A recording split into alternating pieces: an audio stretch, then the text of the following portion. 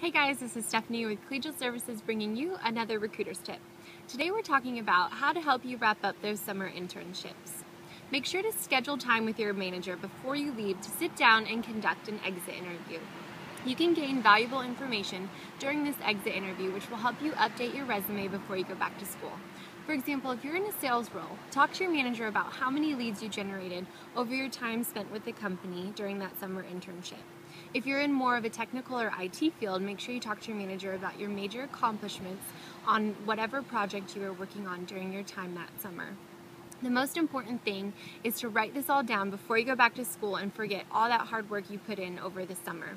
If you find yourself struggling while updating your resume after your summer internship, check out our events page on Facebook for more information on webinars that we host regarding resumes, LinkedIn, and interviews. Thanks, guys.